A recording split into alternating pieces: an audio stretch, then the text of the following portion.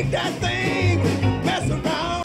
I have a concept, especially about keyboard players who sing, because we don't have our hands to express ourselves. So I think that's why a lot of keyboard players, Ray had a different rock, you know, Stevie has a different rock, you know, even me, I have a different rock. And I think it's because this is the only thing we have that can express what we're feeling, that in our faces.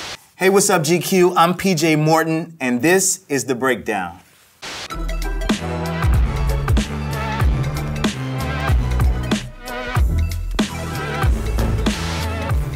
First up, soul. What do we play?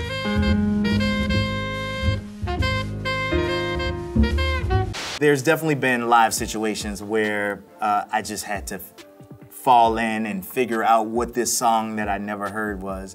More often than not, where I grew up in church, my dad, being the pastor, would pull out songs or old hymns that he grew up on that I never heard in my life. And I would just have to try to follow along and figure it out. Part of the beauty, I think, of being creative is not being fearful of the unknown. It usually takes you to a place. Shout out to John Baptiste, my fellow New Orleans brother, fellow Purple Knight, same high school. So they actually recorded his hands to get the authentic playing for the movie. So he is a genius, he's a virtuoso, and so I knew that the playing couldn't be anything but amazing in this movie.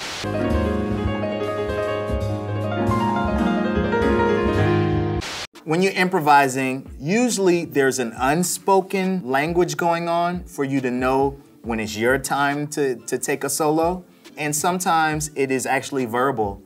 Like in this clip, the band leader, she told him when it was his turn.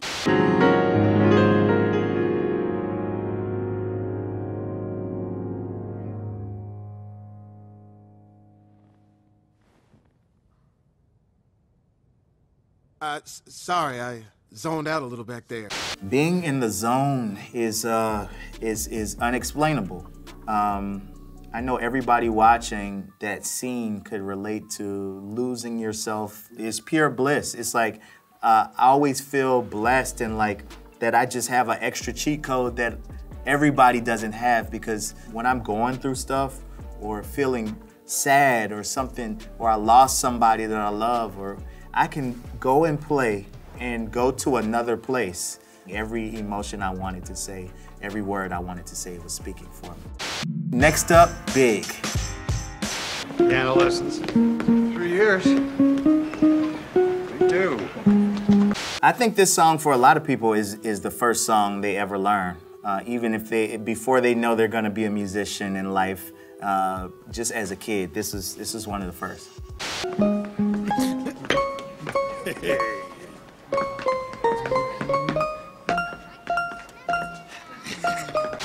Bass notes and treble notes. So I would say that bass is the foundation, is that. And treble is up higher. So in this regard, you have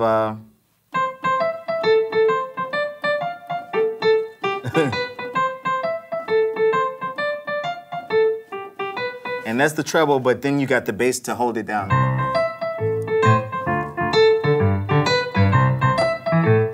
Kind of tells the whole story. This is all by itself.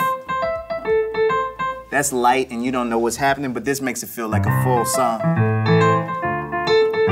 It completes the story. Next up, Ray.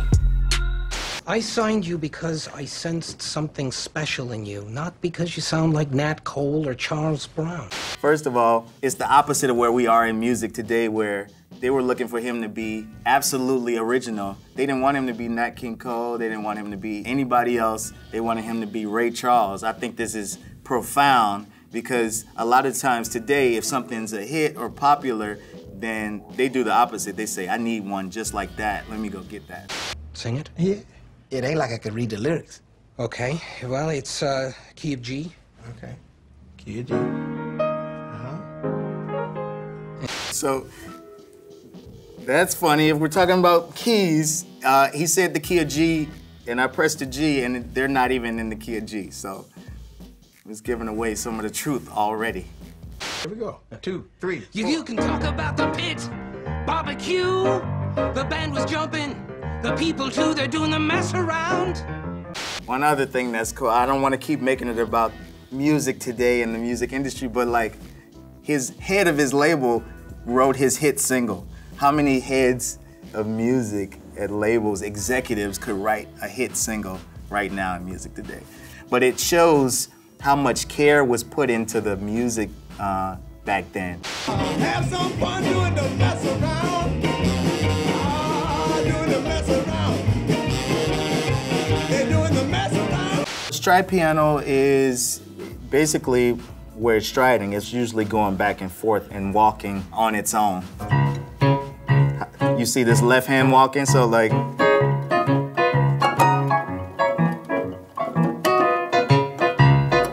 Ray is, you know, maybe one of the first, if not the first, to really bring mixing that soul and that gospel and that church. They called it devil music when he changed the lyrics and made it R&B songs, but that was his style. And I have a concept, especially about keyboard players who sing, because we don't have our hands to express ourselves. So I think that's why a lot of keyboard players, Ray had a different rock, you know, Stevie has a different rock, you know, even me, I have a different rock. And I think it's because this is the only thing we have that can express what we're feeling, that in our faces. Mess around. Everybody do the mess around. I always end in some type of flurry at the end of songs. When he did that, I smiled because, I mean, that is probably something similar to what I would have done. You just put the cherry on the top at the end, you know? Next up, Love and Mercy.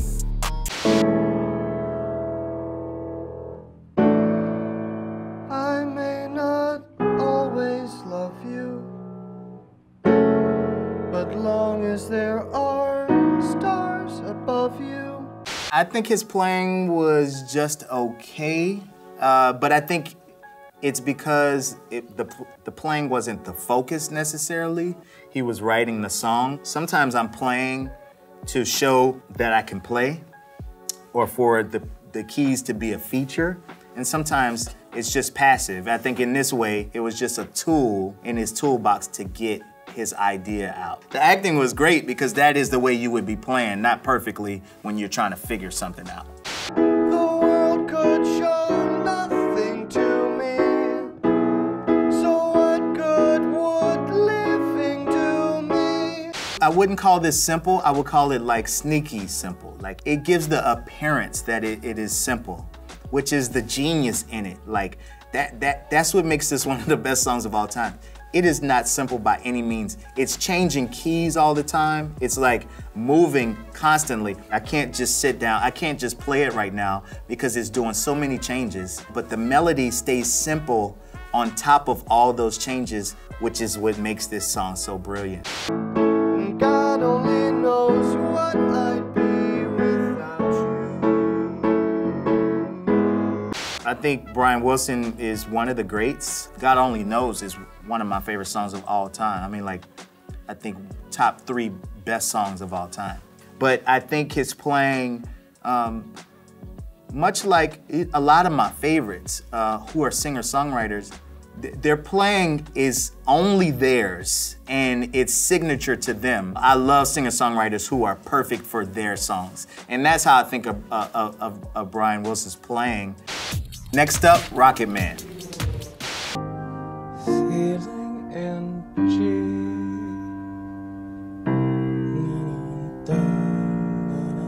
Yes, songs can get written like that. I mean, I've written some of my greatest songs in 10 minutes, you know, and some that weren't as good took, you know, a month. You just never know, because I've written horrible songs in 10 minutes as well. But that's the exciting thing about creativity, is you never quite know how it's gonna come at you. You never quite know when you should take a long time on it or just let it be. I hope you don't mind, I hope you don't mind that I put down in words. Recording your piano part and singing at the same time, some engineers won't want you to do it because they the sound of it, it makes it harder to separate things. But I've recorded many songs that way because playing it and singing it at the same time puts you in a different place than if the piano's already there and then you're singing your vocal on top of it. Of course it can happen, but I know when I'm playing, I make different decisions vocally than I would if I wasn't playing. Next up, the Pianist.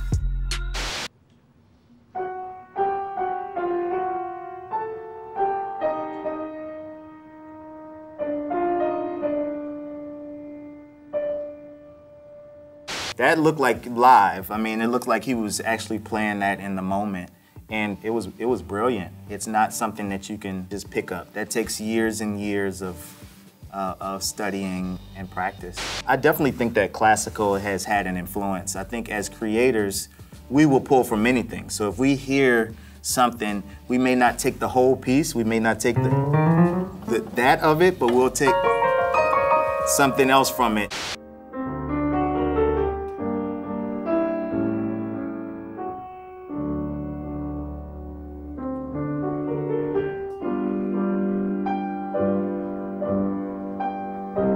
It's difficult playing in the cold. A specific memory came to my mind, which was a special night. I was playing the White House, President Obama's first year, but it was also the coldest my fingers had ever been in my life. When your hands are locked up, it's hard to play any notes, let alone something like quickly, because you can't even feel where the keys are.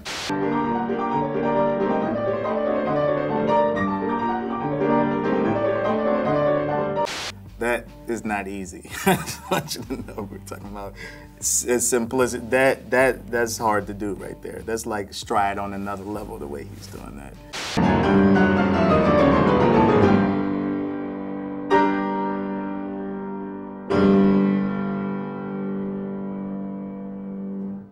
His playing was pretty perfect. I mean, he was pretty on top of it. There is something that I noticed towards the end that could be viewed as a mistake, like a note slip or something, but it's almost like it would have been too perfect if that didn't happen. It kind of gave humanity to it. I am the like #1 supporter of perfection in mistakes. That perfection comes from a combination of unperfect things coming together.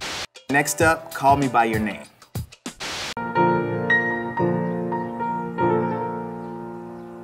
That sounds different. Did you change it? Well, I changed it a little bit. Why? I just played it the way Liszt would have played it if he'd altered Bach's version.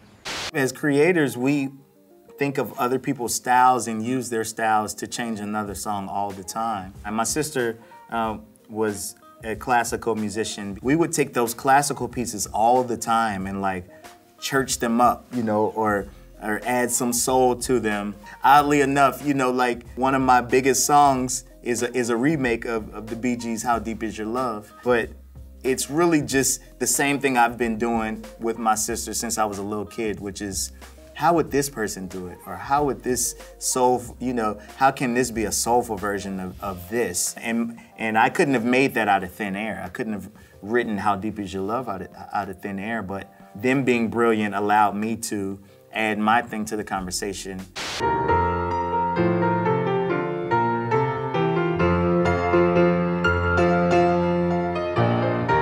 Yeah, his facial expression, I feel like he had some anger built up inside.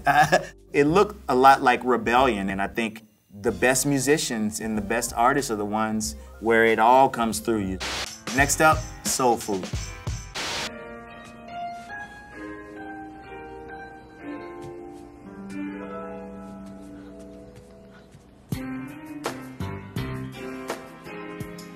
I mean, it's kind of like, you know, genres gets crossed so much. I guess I would say this, it's kind of classical in its nature, but it felt like a pop ballad at first, and then they went into... And that is more like a R&B type gospel thing. So they went through the different genres, and then when the beat came in, it went from like classic pop to R&B.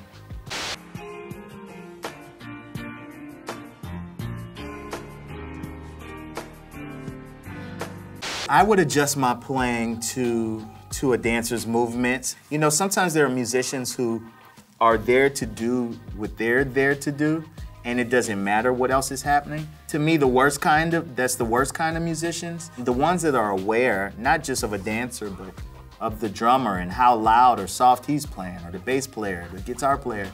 Being aware makes you a better musician. So being able to adjust and give emotion to what's happening with the dancer, I think is important. Next up, Behind the Candelabra. I like to try playing it now at 16 beats a bar.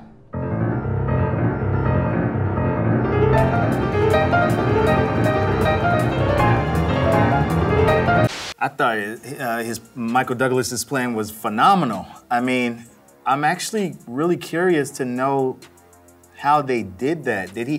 If he actually played that, or, because his face was in the shot, it looked like if he wasn't playing it, he was playing something close to that. It's basically, like I said, it was that boogie woogie thing. Then he did it in double time and did the stride on a double time. That's virtuoso stuff. I mean, that's the best of the best stuff right there. I call it boogie woogie, but it's the same. Just that walk, that type of.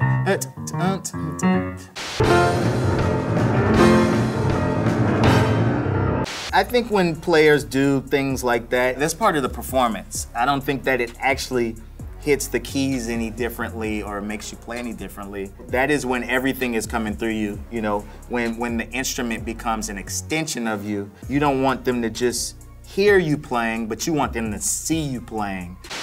And finally, Corpse Bride. According to plan.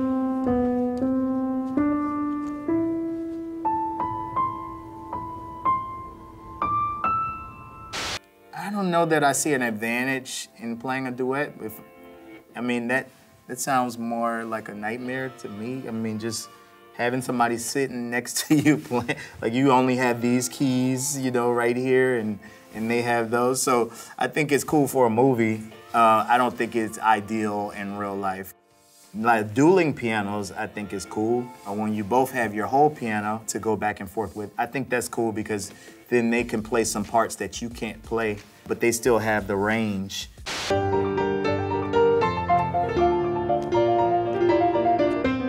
Them being in a minor key, I don't know what key they were in.